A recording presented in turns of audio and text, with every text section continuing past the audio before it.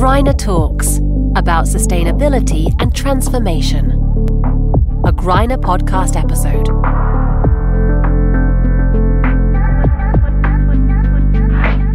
This is Greiner Talks, our podcast about sustainability and transformation. My name is Alexander. I'm part of the sustainability team here at the Greiner Group headquarters in Austria. And today, it's my pleasure to welcome a very special guest who is based in Singapore, who is running a non-profit organization that wants to end plastic pollution, and who's with me right now. Welcome, Jacob Duer, CEO of the Alliance to End Plastic Waste. Thank you very much, and it's great to be here. Hi from Vienna to Singapore, and thanks for taking your time. You're more than welcome. Jacob, you are practically on the other side of the world. I just had a look before our conversation. It's roughly 10,000 kilometers. And yet we're facing a very similar problem. And I'm not even talking about the climate crisis here. What's the corona situation for you in Singapore? Well, we're very fortunate here in Singapore. First of all, I'm in the office right now. We can work 50% of the time in the office. And the number of corona cases in Singapore has literally been zero for the last many months, which makes it life really almost back to normal for us. Shops are open, restaurants are open, and we can move around freely. One thing that is still a requirement is to wear masks and social distancing, but that's very easy to comply with, knowing that there is no risk of contracting COVID in Singapore. That's very good news, or at least some positive developments, because the situation in Austria is quite different. If I'm right, you were earlier in Singapore with the first cases of corona. That's correct. In Singapore, that was where some of the early cases were detected back in late January, early February, I believe, 2020. But the government took control of the situation very fast. And basically, since midsummer, we have been living I would say, almost normal life with shops and restaurants and facilities open. There is so much more we could talk or discuss about Corona, but we want to talk about a different issue today. But before we do that, Jacob, I'd like to give our listeners a chance to get to know you as a person, at least a little bit. So may I ask you to make some simple decision or simple choices as a start? Absolutely. So my first question to you would be hiking in the mountains or going to the beach? What's your preference? Hiking in the mountains. Next question, Wiener Schnitzel or chili crab, a dish that's apparently popular in Singapore? That's true. Since I'm married to an Austrian, I better say Wiener Schnitzel. So you have already mentioned your connection to Austria. Is there something more you can share with us? Well, I've lived in Austria actually for 5 years while I was working with the United Nations. And when I was in Austria, I met my future wife, Eva, who is with me here now in Singapore as well. And Austria in many ways is my second home, was actually becoming my first home. I'm originally from Denmark, but at the time when retirement will come one day, our home will be in Austria and actually in Vienna. So Austria holds a very special place in my heart. And it's a place where we spend a lot of our free time. Of course, when we lived in Europe, it was an easy place to travel to. And now when we're going on summer holidays from Singapore, Austria, and in particular Vienna is on the list to visit. That's a very special connection indeed. And please make sure to visit us at our new office in Vienna the next time you're around. I look forward to it. Next question for you. Paper or plastics? Both have a need in society. So I will say both. Single use or reuse? Single use for the protection of our health workers and for safety and hygiene. Otherwise, I'm very much for reuse. I was kind of expecting this answer when having a look at your career, because for more than 20 years, you have been working with environmental issues at the United Nations in countries like Kenya, Senegal, Austria, and also Switzerland. In your last position at the UN, you were Director of Chemicals and Health at the United Nations Environment Programme in Geneva. And now you are running an environmental NGO. What made you choose that kind of career path? Was that always clear for you?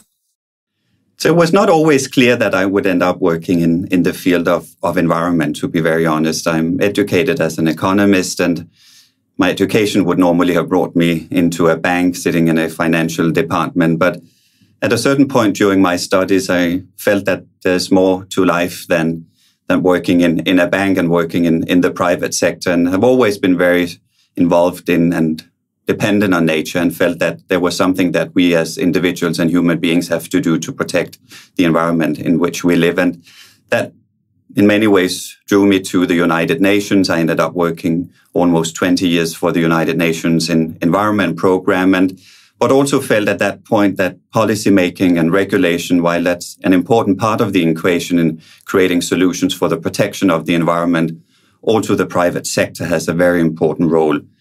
And that's in reality why I decided to make the jump from the United Nations to the Alliance to End Plastic Waste, which indeed is a non-profit, but it's a non-profit that's funded by the private sector.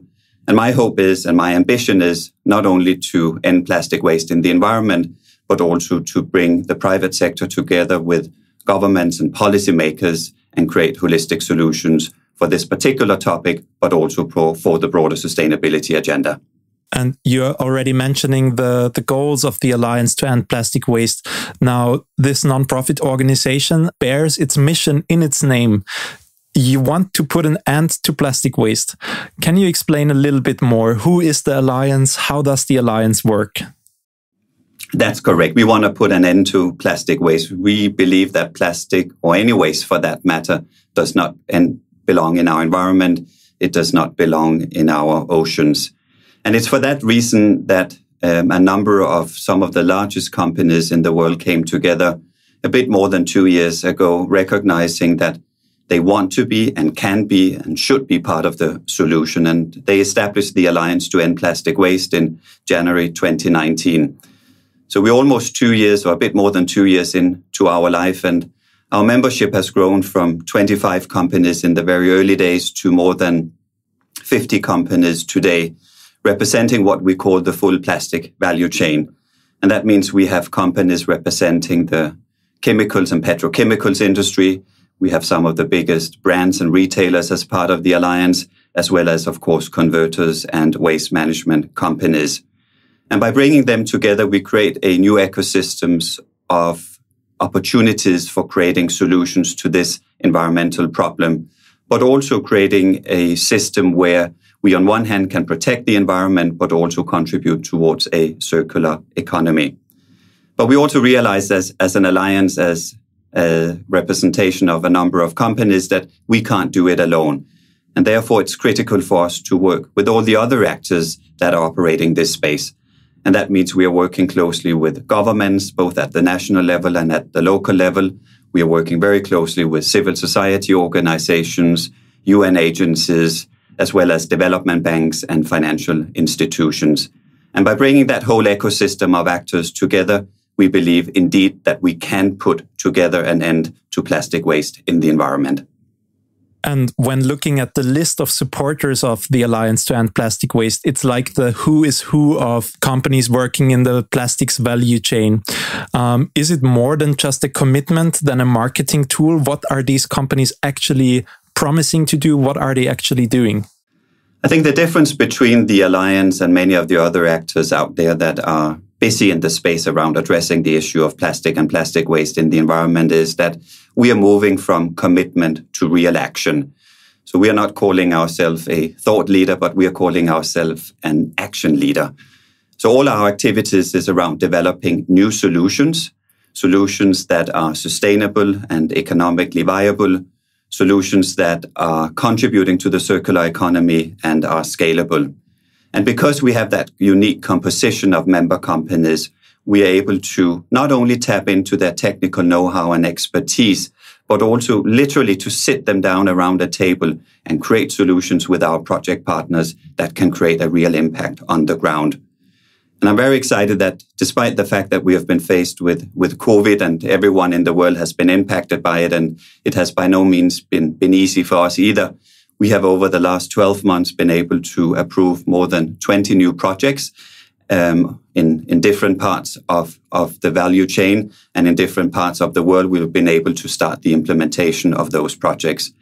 And that's everything ranging from putting in place integrated waste management systems in smaller communities in Bali where we're operating, to working with startups and incubating them, getting them investment ready, working on cleanups with other organizations, and developing educational and awareness programs. So a lot has happened over the last 12 months, and we're only just beginning, and we have a very busy plan ahead of us for 2021 and the future years to come. And our division, Greiner Packaging, has joined the Alliance to End Plastic Waste at the end of last year. Can you explain what does that mean for us as a business? What's our concrete commitment? So first of all, we are very excited and very happy that Greiner has joined the Alliance as an important packaging company in Europe, covering an important part of the world where the Alliance is not operating today. So not only are you able to join a group of countries that is committed to this agenda, but you will also be able to join with your technical expertise in developing the solutions that in many ways do not exist today, in particular around waste collection, around packaging, and around recycling. So we hope and look forward to inviting you not only to participate in conversations, but in developing the solutions that really are required for the transformation that we are looking as an alliance to lead. We have many entry points for our member companies, including for Greiner. We have 5 different investments themes that we are focusing on, everything from recycling to design for circularity to societal behavior and engaging with cities through development of integrated waste management systems. And each of our member companies participates in these discussions, and we meet on a very regular basis. So Greiner will be not only a member of the family, but a critical player in the family of developing solutions to end plastic waste in the environment and contributing to a circular economy. And Jacob, asking very boldly, do you truly believe that the plastics crisis will be solved one day? Will pictures of polluted beaches, marine littering, will that be part of history books one day? It's very hard to believe. It is hard to believe, but we believe that it is possible. And I still remember when I was walking on beaches when I was younger and they were clean and we didn't even think about waste coming in from our oceans. When we now visit almost any beach in the world, there is pollution, unfortunately. And I'm confident, not only with the work that the Alliance and our projects and activities, but also with the work of all the other actors out there, that we can actually put an end to this problem and therefore come back to a situation where beaches again will be clean. We do realize, however, that this will not happen overnight. We need systemic changes and new solutions to the forefront, and that doesn't happen from one day to the other. But we have to start and we have to act now. And if only if we act now and we act together, that we can start developing the solutions so that we and let me say, X number of years can be back to a situation where we have not only a cleaner environment, but a clean environment and clean beaches, no matter where we are in the world. And you said it will not happen overnight, and you said X number of years. Can you be more precise? When will we have clean beaches again? Will that be in 10 years, 20 years, 50 years? Can you give us an outlook? Let me be a bit provocative here. I think getting clean beaches can happen overnight because we can clean them up and then they are clean. But there is a great chance that they will be polluted again. And that's why we from an alliance side believe that cleaning is an important part of the solution, but it's not the only part. We need to stop the leakage of plastic waste into the environment, or any waste for that matter. And it's only if we're able to solve that part of the problem that we will be able to create the lasting solutions. I'm hesitant to put a year on it, but I'm confident that when we in 10 years from now will be walking along the shores of many coastlines, we will see significantly less waste and plastic pollution in our environment. So you have addressed that cleanup is a very important part of the solution. Another important part, or even more important, is to stop the leakage of plastic. So let's assume that we can stop the leakage of plastic into natural environments. Will it ever be possible to fully remove the current plastic waste from our natural environments, from oceans, from mountains, and wherever plastics is? The reality is that 11 million tons of plastic waste enters our oceans on an annual basis. the reality is also that 3 billion people on this planet, they do not have access to waste collection. And these are significant numbers, and these are numbers that have been growing over the years. And that also means that there is, unfortunately, a lot of waste sitting in the environment today, both on land, and that can be on the shores of any coastline, it can be in the mountains, but there's also a significant amount of plastic waste sitting in the ocean. Cleaning it all up is indeed a huge challenge. And to be very honest, I think it's a challenge that is almost beyond our reach today with the technologies and the systems that we have in place. Having said that, there is a lot of investment going into creating new solutions, in particular around cleanup of our oceans.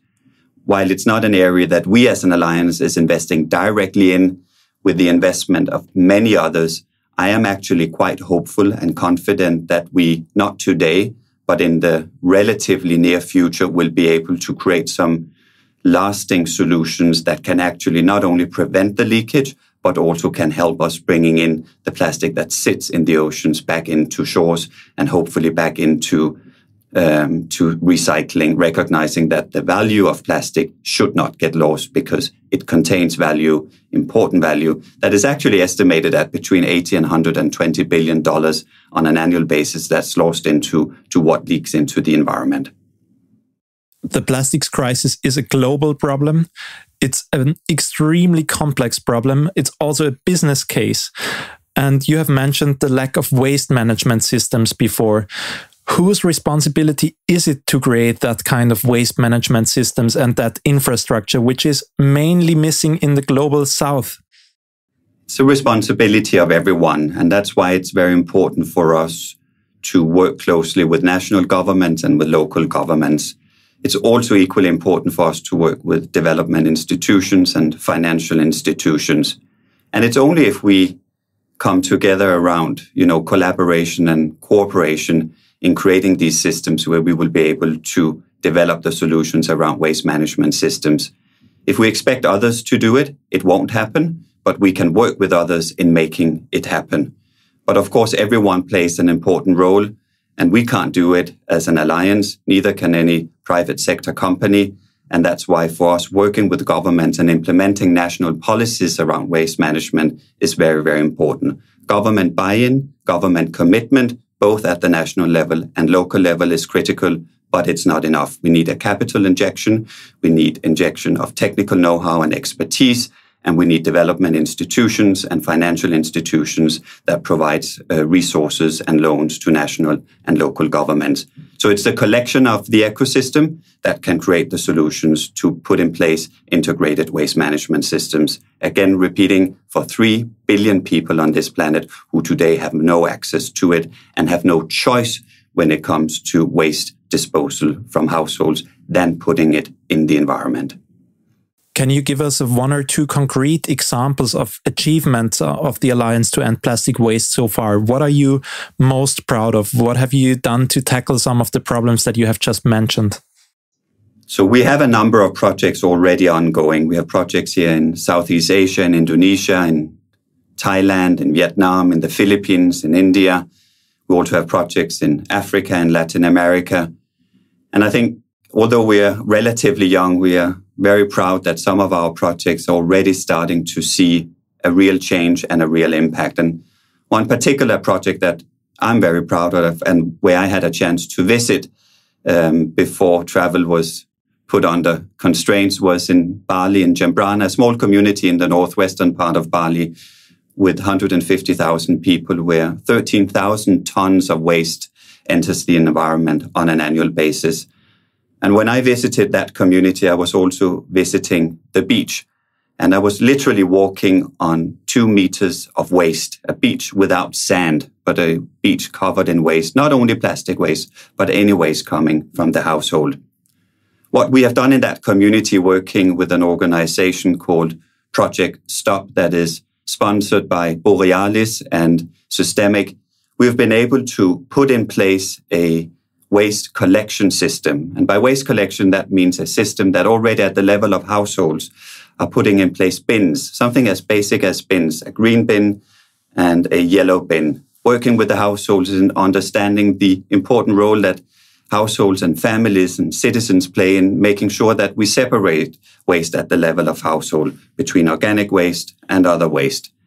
What this system that we have supported as well is doing is making sure that this waste is being picked up from the household and brought to a centralized sorting place where we have put in place operations where people are now working against a conveyor belt where all the waste is coming in and where the sorting is happening. And the waste that has value, including the plastic waste, is then brought to a centralized recycling facility and sold. And while it's a relatively young project, we are starting to see the impact, and we're starting slowly to see that less and less waste is leaking into the environment. What we're starting in this community is also now the cleaning up. So not only are we turning off the tap, so we will ensure that no more waste is coming into the environment, but we're also removing the waste that sits there along the rivers and on the beach. And I'm quite confident in a year from now, not only will it be a sustainable and economically viable project, but we will also see a completely clean environment. So I look forward to visiting them and having walked on a very dirty beach and a very polluted beach to be walking on a beach where there will be sand. And when I was there, I spoke to the local communities, and it was very heartening to see then some of the children. They are living, what in many ways would be a dream for many close to a beach in Bali. But for them, it was a very polluted environment. And if we can bring nature back to them, an environment where there's prosperity and hope, then we can create a community where there will be growth, where there will be social protection and health, and obviously also education and other possibilities for people that are otherwise often faced with many challenges in life. I also believe personally that plastics pollution and the plastics crisis is one of the biggest challenges that we are facing today. And one of the most important solutions to tackle this kind of challenge is to create a circular economy. And that's also what we are trying here at Greiner. Actually, in less than 10 years, by 2030, we want to be a fully circular business. And that's an incredible challenge. Jacob, what can a company like Greiner contribute to solve that crisis, to reach that target? Is it enough to join the Alliance to End Plastic Waste? So joining the Alliance to End Plastic Waste creates opportunities for engagement with many other companies in creating solutions that can be implemented in the countries where I think the challenge is the biggest, but also where many companies can learn from and bring those ideas and solutions back to their own business models. But joining the Alliance, let me say, is not enough, but it is an important part of being part of creating solutions for ending plastic waste in the environment. What we see and what is, I think, very encouraging for us is that many of our member companies, including Greiner, has very strong sustainability focus and sustainability targets. And we believe that further investments are always necessary in this field by each of our member companies. We also know that many companies are working with other actors in the space of plastic waste management. And we believe that's a critical part of any organization's contribution. So joining the Alliance is one part of the solution, but it's not the only part. But we hope that we can work and support your efforts as well in further advancing your investments towards contributing to a circular economy. Jacob, I would love to keep discussing that issue with you. There's so many more questions I could ask, but we're finally or slowly approaching the end of this podcast episode. And to end it on a different note, I would like to invite you to do a short word rap with me, if that's fine for you. Absolutely. So I will give you a few simple terms and you can answer with one word or with one sentence, whatever comes to your mind. All right. Okay, so let's start. First term, future. Hope. Globalization. But we also need to act locally. Profits. Sustainable business is good business. Singapore. Prosperity. Austria. Beauty. Your favorite animal. A dog. Nature. Enjoy it, but don't take it for granted. And last but not least, your message to the world. We are all part of creating the solution that can end plastic waste in the environment. and create an environment of prosperity, hope, and growth. As always, a very hopeful note to end on. Thank you so much for the conversation and for taking your time, Jacob. Thank you very much, and looking forward to visiting you in Vienna. We're happy to welcome you anytime soon over here. And thank you to everybody for listening. Please subscribe to our podcast. Make sure you don't miss the next episode. Stay healthy and have a great day. Thank you.